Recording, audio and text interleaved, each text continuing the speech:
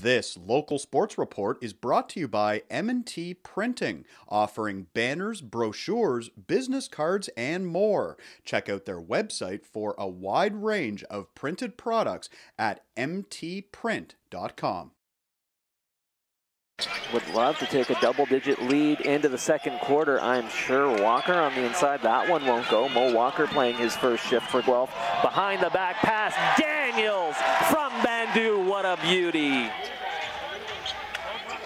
Hill, now Johnson, far side, Johnson for three. He's heating up, that's Corey Johnson. Now up to 13 on the night.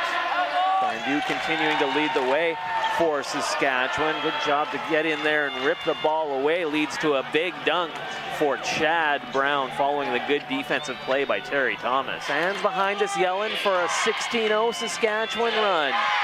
On the run though, however, that will do it. Cat Barber takes it all the way through and gets it to drop, and that will wrap up the game. For more highlights, visit our website, 519sportsonline.ca. Be sure to subscribe to our YouTube channel and follow us on Facebook, Instagram, and Twitter.